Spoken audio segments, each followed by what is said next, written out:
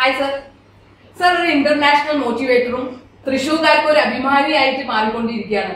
സാറിന്റെ ഈ 35 വർഷത്തിന്റെ മുമ്പേ സ്റ്റാർട്ടിംഗ് പോയിന്റ് സാറിനെ ഒരുപാട് പേര് വീട്ടിലായാലും അതേമാതിരി നമ്മുടെ ചുറ്റും നമുക്ക് നിഷേധ വാക്കുകൾ കേട്ടിട്ടുണ്ട്. സാറിനെ അത് എത്രമാത്രം സാറിന്റെ ഉയർച്ചയിൽ ആ വാക്കുകൾ സഹായിച്ചിട്ടുണ്ട്? Well, that's a beautiful question. നമുക്കറിയാം, എമേഴ്സൺ ഒരിക്കൽ പറഞ്ഞിട്ടുണ്ട്, മനോഹരമായി പറഞ്ഞ to B great is to B misunderstood. മഹാന്മാരൊക്കെ തെറ്റിദ്ധരിക്കപ്പെട്ടിട്ടുണ്ട്. ഞാൻ മഹാനായിട്ടല്ല. നമ്മൾ വളരാൻ ശ്രമിക്കുമ്പോൾ അതൊരു വലിയൊരു സ്റ്റേറ്റ്മെന്റാണ്, തെറ്റിദ്ധരിക്കപ്പെടാൻ തുടങ്ങി. അപ്പോൾ ഞാൻ എൻ്റെ സ്വപ്നത്തിലേക്ക് ഇങ്ങനെ പതുക്കെ ഇറങ്ങിത്തുടങ്ങി. നാട്ടുകാരും ബന്ധുക്കളും വീട്ടുകാരൊക്കെ കളിയാക്കും. സ്വാഭാവികം. കാരണം നമ്മൾ അവരിൽ നിന്ന് ഡിഫറൻ്റ് ആയിട്ട് എന്തെങ്കിലും ചെയ്യാൻ ആഗ്രഹിക്കുമ്പോൾ, കാരണം സമൂഹത്തിൻ്റെ ഒരു കണ്ടീഷൻ അല്ലെങ്കിൽ അവരൊരു നോംസ് ആൻഡ് നോഷണൽ സിസ്റ്റം ഉണ്ട്, അല്ലെങ്കിൽ ഒരു വഴിയുണ്ട്. അതിൽ നിന്ന് ആരൊക്കെ മാറി സഞ്ചരിക്കുന്നവരൊക്കെ അവർ അങ്ങനെ ബ്രാൻഡ് ചെയ്യും. അവന് ഭ്രാന്താണ്, അവനെന്തോ പറ്റി തലതിരിഞ്ഞൊക്കെ പലതും പറയും. ഞാൻ അതിനൊന്നും എന്താ പറയുക ശ്രദ്ധ കൊടുത്തിട്ടില്ല. നമ്മൾ പറയില്ല, ഒരു ആന ദേവിയുടെ തിടമ്പേറ്റാൻ പോകുമ്പോൾ, പൂരത്തിന് പോകുമ്പോൾ റോഡിൻ്റെ അപ്പുറത്തും നായ്ക്കൾ കുറയ്ക്കും. ആന മൈൻഡ് ഞാൻ കണ്ടിട്ടില്ല. ആന പാപ്പൻ തെളിച്ച വഴിക്ക് പോകുന്നുള്ളതാണ്. ആന പാപ്പാനറിയ വഴിക്ക് പോകുന്നത് അദ്ദേഹത്തെ ഫോളോ ചെയ്യും. ദാറ്റ്സ്. അപ്പൊ പിന്നെ മാത്രമല്ല, ഞാനിപ്പോഴും ചിന്തിക്കുന്ന കാര്യമുണ്ട്, എൻ്റെ ഡ്രീം എൻ്റെ മാത്രം ഡ്രീമാണ്. അതിലേക്ക് ഞാൻ പോകുമ്പോൾ അവർക്ക് എന്നെ കളിയാക്കാം. അതിന് വേണ്ടി നിർത്തിക്കഴിഞ്ഞാൽ എനിക്കാണ് നഷ്ടം, അവർക്കല്ല. അവർക്ക് നഷ്ടപ്പെട്ടു. ഞാൻ എൻ്റെ സ്വപ്നത്തിലേക്ക് പോവാതെ ഞാൻ എൻ്റെ സ്വപ്നത്തെ ഉപേക്ഷിക്കുകയല്ലേ. അപ്പം ഞാൻ എത്ര വലിയ വിഡ്ഢിയാണ് വേണം. അങ്ങനെ ഉപേക്ഷിക്കാൻ പാടില്ലെന്ന്. കാരണം ഞാനല്ലേ സ്വപ്നം, എൻ്റെ സ്വപ്നമല്ലേ ഞാൻ നേടാൻ പോകുന്നത്, അവിടെ അല്ലല്ലോ. അപ്പം എൻ്റെ ഫാദർ എനിക്കത് മനോഹരമായിട്ടൊരു തോട്ട് പ്രോസസ്സിംഗ് ഉണ്ട്. അദ്ദേഹം പറഞ്ഞിട്ടുണ്ട്, my son, your dream is your life and your life is your responsibility. Public എന്തും പറയാൻ നിങ്ങൾക്ക് വിഷയമില്ല. അത് ലോക ചരിത്രം അങ്ങനെ തന്നെയാണ്. നമ്മൾ പ്രൂവ് ചെയ്യുന്നത് വരെ അവർ നമ്മളോട് അങ്ങനെ പറയുള്ളൂ, നമ്മളെക്കുറിച്ച് അങ്ങനെ പറയുള്ളൂ, കാണുള്ളൂ. ഞാൻ അവരുടെ ഒരു തെറ്റായിട്ട് കാണില്ല. അതൊരു നോർമൽ പ്രോസസ്സ് എന്ന് കണ്ടാൽ മതി. പിന്നെ ആൾക്കാർ ഇൻസൾട്ട് ചെയ്യുമ്പോൾ നമുക്കൊരു ഇൻസ്പിറേഷൻ ആക്കാമല്ലോ. എങ്ങനെ? കാരണം നമ്മൾ എന്തെങ്കിലും ചെയ്തുകൊണ്ടാണല്ലോ അവരിങ്ങനെ ഇൻസൾട്ട് ചെയ്യുന്നത്. അപ്പൊ നമ്മൾ ചെയ്യുന്നത് അതിന്റെ തെളിവാണ്, ഞാൻ അല്ല.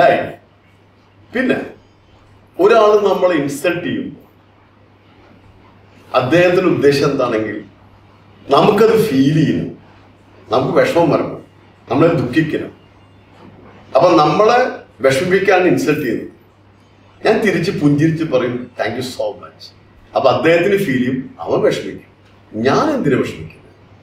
ഇതൊരു ഇൻസൾട്ട് കേട്ടിട്ട് എൻ്റെ ഒരു ആൾക്ക് ഒരു നിമിഷത്തെ ഇൻസൾട്ടുള്ളൂ. എനിക്ക് എൻ്റെ ഒരു ദിവസം മുഴുവൻ പോലെ എൻ്റെ പേര്. I don't want to waste my time because of his insult of 1 minute. എൻ്റെ ആവശ്യമില്ല. പിന്നെ നമ്മൾ പുഞ്ചിരിക്കുന്ന വേറെ അർത്ഥമാണെങ്കിൽ, നാളെ നമ്മൾ ഈ ഡ്രീം അച്ചീവ് ചെയ്യുമ്പോൾ അവരുടെ ഒരു അവസ്ഥ നമുക്ക് അറിയാമല്ലോ. അപ്പൊ അവര് പറയും, എൻ്റെ ലൈഫിലുണ്ട്, ഞാൻ അച്ചീവ് ചെയ്ത് വന്നപ്പോഴാണ് നാട്ടുകാർ പറഞ്ഞത്, അല്ലെങ്കിൽ ഞങ്ങൾക്കറിയാം മാഷൊരു സംഭവം. ഇതാണ് അവർ. അത് അവരുടെ തെറ്റല്ല. ഞാൻ അതിനങ്ങനെ ഒരു തെറ്റായിട്ട് കണ്ടിട്ടില്ല. കാരണം ലോക ചരിത്രം അറിയാന്നൊക്കെ അറിയാം, ഇതൊക്കെ സംഭവിക്കുമ്പോഴാണ്, ഇതൊക്കെ ഉള്ളത് കൊണ്ടാണ് അവരൊക്കെ വളർന്നത്. അതുകൊണ്ടാണ്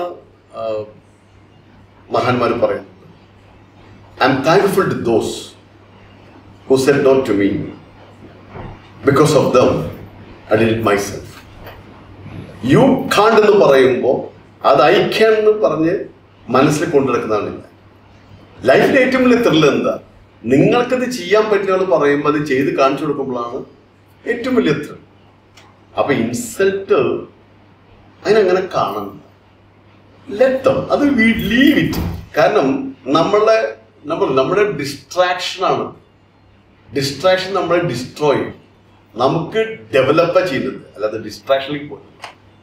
so far I have been like that. അതുകൊണ്ട് എന്നെ കണ്ട് കളിയൊക്കെയായിരുന്നു. കാരണം ഞാൻ നല്ലവനാവാനോ അല്ലെങ്കിൽ മോശം അങ്ങനെ ചിന്തനല്ല. അങ്ങനെ ചിന്തിക്കണ്ട. നമ്മൾ ക്രിയേറ്റീവായി ചിന്തിക്കുക, എന്തെങ്കിലും കോൺട്രിബ്യൂട്ട് ചെയ്യുക, നമ്മളെ കൊണ്ട് ചെയ്യാൻ നല്ല കാര്യം ചെയ്യാൻ പറ്റും ചെയ്യുക. നല്ല കോൺട്രിബ്യൂഷൻ, അതിൽ മാത്രം ഫോക്കസ് ചെയ്താൽ മതി. അപ്പം നമ്മുടെ പൊട്ടൻഷ്യലൊക്കെ പുറത്തു വരും.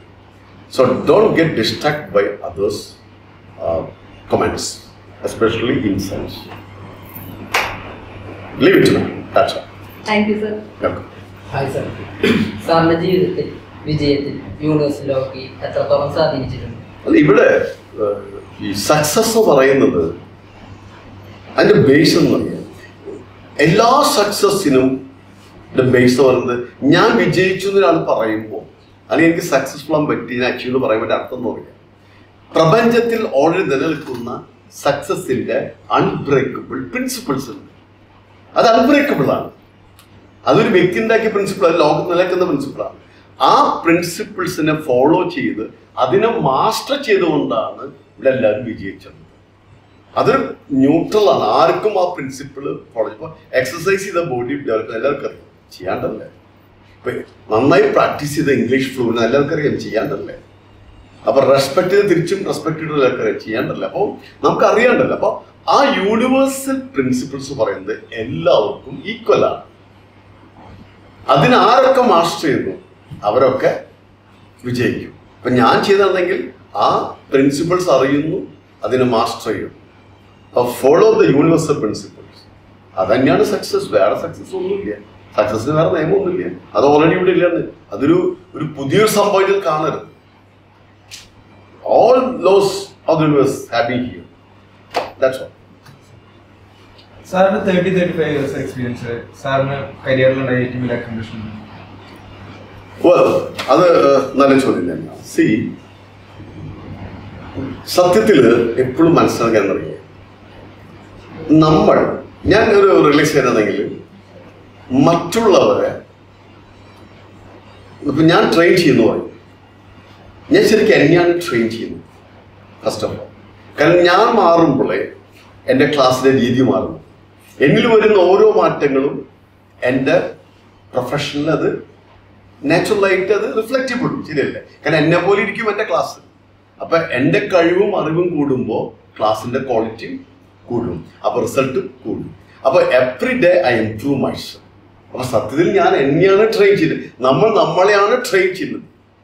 അപ്പോൾ വർക്ക് ഓൺ യുവേഴ്സ് എന്ന പ്രിൻസിപ്പിൾ ഉണ്ട്. അത് ജിംറോൺ എപ്പോഴും പറയുന്നതാണ്, legendary trainer. Work on yours. കാരണം നിങ്ങൾ മാറുമ്പോൾ നിങ്ങളുടെ ചുറ്റുള്ള എല്ലാം മാറും. കാരണം ഇന്റർകണക്റ്റഡ് ആണ്.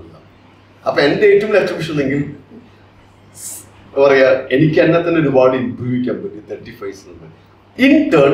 അത് മറ്റുള്ളവർക്ക് അതിന്റെ ബെനിഫിറ്റ് ആയി. ഏറ്റവും വലിയ സന്തോഷം എന്നാണെങ്കിൽ നമുക്ക് ഒരുപാട് ആൾക്കാരെ ജീവിതത്തെ ഇൻഫ്ലുവൻസ് ചെയ്യാൻ പറ്റും. ഒരുപാട് ആൾക്കാരെ അവരുടെ ലൈഫിന്റെ ഉയരങ്ങളിലേക്ക് എത്തിക്കാനുള്ള ഒരു ടൂളാണ് എനിക്ക് പറ്റി. I have been A catalyst. അതാണ് എൻ്റെ ജീവിതത്തിലെ ഏറ്റവും വലിയ ഈ കരിയറിലെ അച്ചീവ്മെന്റ്. സർ, ഇംഗ്ലീഷ് ഫീൽഡിലേക്ക് കടന്നപ്പോൾ സർ ആരെങ്കിലും റോൾ മോഡലാക്കി കണ്ടിരുന്നു? എൻ്റെ ലൈഫിൽ ഇംഗ്ലീഷ് ലാംഗ്വേജ് ഞാൻ ആദ്യമേ തന്നെ എന്നെ പഠിപ്പിക്കുന്നത് സുരേഷുള്ള മാസ്റ്ററാണ് നാട്ടിൽ. ബേസിക് ഗ്രാമറിനായുള്ള അദ്ദേഹത്തിന് പഠിച്ചത്. പിന്നീട് ഇംഗ്ലീഷ് ആർട്ട് ഓഫ് പ്രസന്റേഷൻ എന്നുള്ളത് ശ്യാം സുന്ദർ എന്ന് പറഞ്ഞ അധ്യാപകനുണ്ട് Thrissur, popular class. അദ്ദേഹത്താണ് English art of presentation ഞാൻ മനസ്സിലാക്കുന്നത്. അവർക്ക് അമേസിങ് ടീച്ചേഴ്സാണ്. പിന്നെ professor K Jose cent Thomas കോളേജിൻ്റെ അധ്യാപകനായിരുന്നു. അദ്ദേഹം പേഴ്സണലായിട്ട് ഒരുപാട് ഗൈഡ് ചെയ്തിട്ടുണ്ട്. എൻ്റെ ഒരു വെൽവിഷറാണ്. ഈ 3 വ്യക്തികളാണ് എന്നെ വളരെയധികം ഇൻഫ്ലുവൻസ് ചെയ്തത്. പിന്നെ എനിക്ക് ഇഷ്ടപ്പെട്ട ടീച്ചർ നളിനി ചന്ദ്രൻ തൃശ്ശൂർ ഹരിസ് സ്കൂളിൻ്റെ ഇൻചാർജ് അവരായിരുന്നു. അവരും പിന്നെ അങ്ങോട്ട് പിന്നെ നല്ല സ്പീക്കേഴ്സിനെ കേൾക്കുന്നു. അങ്ങനെ ഇപ്പോൾ ഈ അടുത്ത് വന്ന നമ്മുടെ തരൂർ സാർ, അദ്ദേഹത്തിൻ്റെ ക്ലാസ് ടോക്ക് കേൾക്കാന്ന് പറയുന്നത് നമുക്കൊരു ഫീസ്റ്റ് പോലെയാണ്. അങ്ങനെ ഒരുപാട് സ്പീക്കേഴ്സ് ഇൻഫ്ലുവൻസ് ഇവരൊക്കെ എന്നെ ഒരുപാട് ഇൻഫ്ലുവൻസ് ചെയ്തിട്ടുണ്ട്. പിന്നെ എൻ്റെ പേഴ്സണൽ എഫേർട്ട്, പിന്നെ English movies, especially James bond. അതൊക്കെ എന്നെ ആ ഐക്കൺ, ജെയിംസ് ബോണ്ട് ഐക്കൺ തന്നെ നമ്മുടെ ഒരു ഇൻസ്പിറേഷനാണ്. ഒരുപാട് ഇന്നത്തെ ഘടകങ്ങൾ എന്നെ ഇൻഫ്ലുവൻസ് ചെയ്തു. ഇപ്പോൾ മാഷിപ്പോ ഈ വലിയ ആളായിട്ട് ലോകത്ത് നല്ലൊരു ബെസ്റ്റ് ഒരു സാറായിട്ട് നിൽക്കാണല്ലോ, ഗുരുവായിട്ട്. അവിടേക്ക് എത്തിയിട്ടില്ല, ഞാൻ കേരളത്തിലുണ്ട്. അപ്പോ സാറ് ഇപ്പൊ എല്ലാരും സംസാരിക്കും, ഇപ്പൊ പണക്കാരോടും അപ്പൊ പാവങ്ങളോടും എല്ലാവരോടും. അത് എങ്ങനെയാണ് അവരുമായിട്ട് ഡീൽ ചെയ്യുക? ഇപ്പോൾ വലിയ ആളുകളാണെങ്കിൽ സാധാരണ എല്ലാവരും പാവപ്പെട്ടവരാണെങ്കിൽ അവരെ മാറ്റി നിർത്തിയിട്ട് വലിയ ലക്ഷറി റിച്ചായ ആളുകളോടാണ് സംസാരിക്കുക. അതെങ്ങനെയാണ് സാറിന് അല്ല, ഇതിലെന്താ സംഭവം എന്ന് അറിയാം. അധ്യാപകൻ എപ്പോഴും ന്യൂട്രലായിരിക്കും, ഒരു ട്രെയിനർ ന്യൂട്രലായിരിക്കും.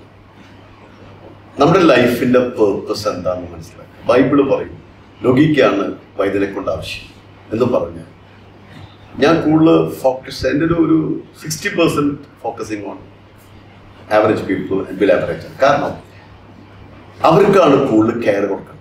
മറ്റവർക്ക് ഒരുപാട് സാധ്യതകളുണ്ട്. ഈവൻ അവർക്ക് ക്യാഷ് ഇൻവെസ്റ്റ് ചെയ്ത് പലയിടത്തും ട്രെയിനിങ് പോകും. സാധാരണക്കാർക്ക് അതിനുള്ള ഒരു ഫിനാൻഷ്യൽ ബാക്ക്ഗ്രൗണ്ട് ഇല്ല. അപ്പോൾ 60 to 70 എന്ന് പറയാൻ ഞാൻ കൂടുതൽ ഫോക്കസ്ഡ് ആവുന്നത് സാധാരണക്കാരിലേക്കാണ്. എനിക്ക് ഏറ്റവും വീക്ക് ആൾ കിട്ടാൻ എനിക്കിഷ്ടം.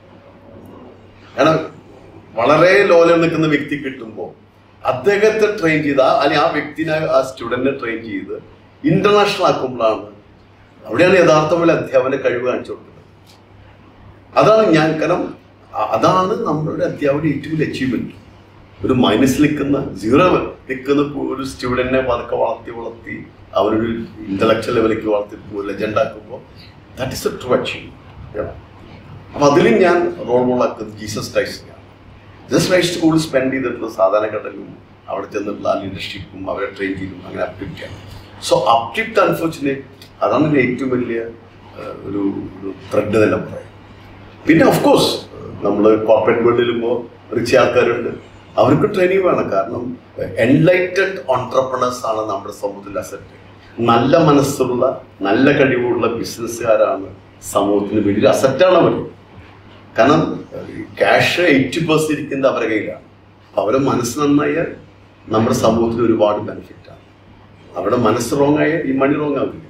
So money is neutral, mind matters. അപ്പം ഞാൻ അവർക്കും ട്രെയിനിങ് കൊടുക്കണം.